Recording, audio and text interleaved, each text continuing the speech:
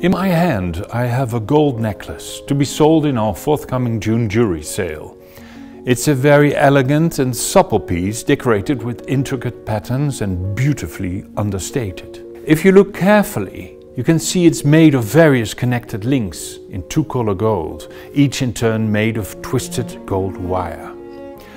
On the clasp it's struck with the maker's mark of one of the pioneers of 20th century craftsmanship, Georges Lenfant. Georges Lenfant had a solid jewelry background, having studied jewelry both in Paris, where he worked as an apprentice at big jewelers like Cartier, and abroad. From 1909 onward, he registered his own workshop near the iconic Parisian jewelry square Place Vendôme.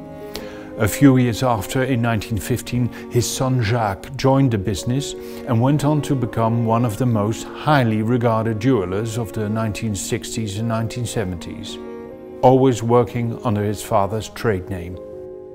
After the Second World War, Lenfant took over the workshop of jeweler Verger Frères, well known for its splendid Art Déco jewel.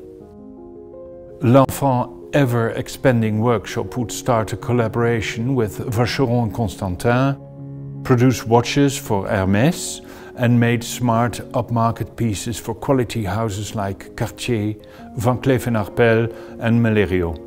Although Lenfant manufactured a large range of jewelry, it would become famous for its distinctive use of gold wirework in the 1960s and 1970s. Jacques Lenfant was interested in different and innovative techniques in producing jewelry and experimented with contrasting patterns and textures. The Lenfant company produced numerous jewelry designs of variously arranged, braided and twisted chains, often in two-color gold. The twists and turns created an endless variety of intricate patterns with a mix of matte and polished finish. All pieces are characterized by top-quality workmanship. Recently, the work of Georges Lenfant has been rising in popularity.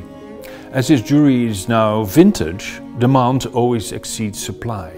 So it may come as no surprise that we are always honored to present to you these quality pieces at auction.